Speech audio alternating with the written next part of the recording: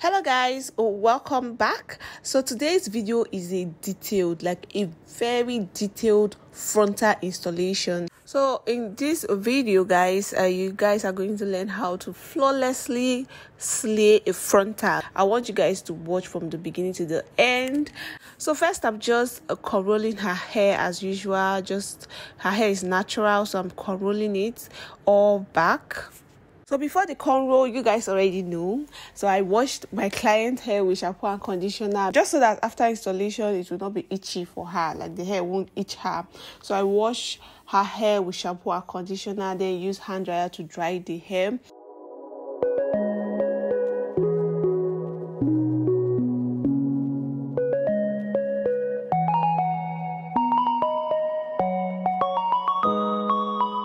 After curling, I'm just laying her edges first because I do not want anything to get in the way while I am installing the frontal. So I'm laying her edges with a gel. So before I start, prepping and doing all of that, or before I start doing the main install, I like to, size the cap on her head first, just to know if it actually fits. And if it doesn't, I have to make some adjustment to the cap. So this is the first thing you need to do first, because there are different cap sizes. So you need to be sure that the cap or the wig is your client, or it fits your client. Hope it makes sense. Hope you guys get what I mean.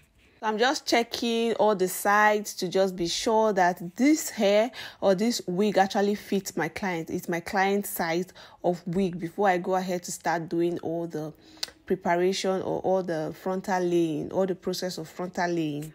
After fitting it onto her head first, just take it off and then go ahead to dry the gel that I applied initially, guys. So yeah, I forgot to dry the gel first. So that's what I'm actually doing right now. I'm using a hand dryer to just dry the hair like so.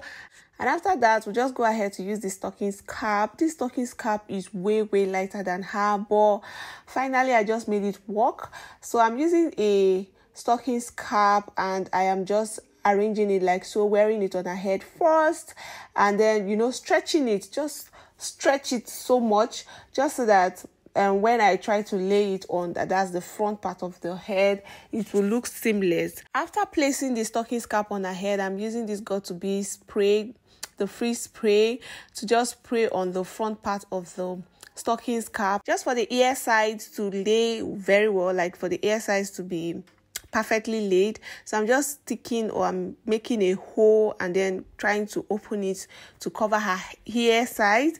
So this is what I'm actually doing to the sides of. I'm going to repeat the same thing to the other side of the ear.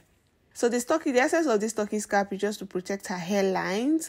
So yeah, I'm laying the stockings cap first and I'm using this spray. Once I'm done with the ear sides, I'm just going to use my hand dryer to just dry the spray I actually applied, or I sprayed on her head initially. So yeah, that's what I'm actually doing. While waiting for the spray to get dry, I'm going to use a needle and a thread to just sew the back side of the stockings cap.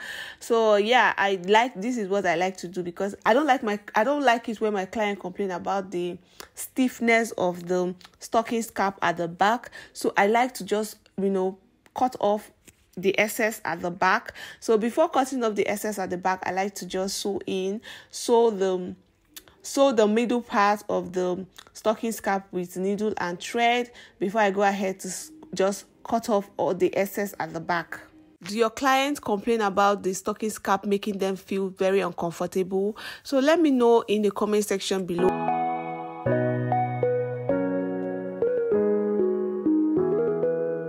After sewing the middle part, we'll just go ahead to, cut off the excess in front first before I go ahead to cut off the excess at the back. And I'm using a scissors to achieve this. So right now I'm applying the glue on the stockings cap. So this first glue I'm applying is just to further lay the stockings cap. Now I want to give you guys a trick. So before before cutting off the excess of the stocking cap, you just want to be sure. That's one of the reasons why I measured the wig cap first. That's the main wig cap I'm going to be laying. That's the frontal wig cap. I measured it first because I wanted to know the exact position, the exact place I'm going to be laying the frontal. So I'm not going to allow the stocking cap to reach that part. So I'm only going to cover up the excess, but I'm going to drag the frontal hair. I'm going to drag it a little bit forward from the stocking cap. Hope you guys get what I mean. So that after laying it, it's going to look like it's coming directly from her scalp.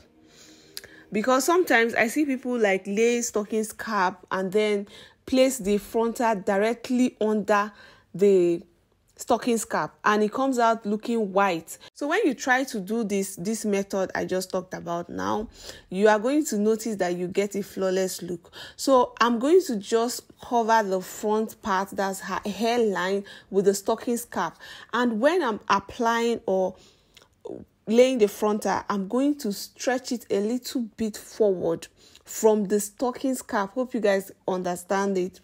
A little bit forward from the stocking, just a little bit, just so that after laying it on her head, it's going to just look so natural and it will not give like a whitish look. Moving on, I'm just using the shade of her powder to just cover up the stocking, because the stocking cap, I told you guys, is looking so white, like it's not her shade or her skin tone. So I'm just using powder to just, blend it up, especially the front part, just so that when I lay the frontal, it's going to look flawless. So yeah, that's what I'm doing. I'm using the shade of her powder with a brush. I'm just applying it with a brush. All right, after the application, or after using the powder, I'm just placing the wig on her head like so, and like you guys can see, I'm dragging it a little bit forward so that I don't lay the frontal, that's the front side, the edges on directly under the stocking cap. I just want it to be further, like I'm moving it forward a little bit. And before the laying or installation of the frontal, I already prepped the hair, like the wig. I prepped it, like I bleached the frontal and also tint the lace. So if you want a detailed video on that, you can leave a comment in the comment section below. So once I'm sure that everything is fine, I'm just using a hand dryer to just brush everything backwards, just to lay the front part a little bit, like just brush everything or comb everything backwards so that nothing will get in the way when I apply a glue. All right, now I'm very sure of the placement where I'm going to place the frontal. So I'm just going to use the glue now. I'm going to be using this glue, or I'm going to use this glue like 3 times. The application will be like 3 times. So I'll put the first layer first and then spread it and allow it to dry. Not dry, just get sticky, or allow it to just change color from this chalk white color to like a clear color. Then I apply another one again, allow it to do the same, just repeatedly. I will do that like 3 times.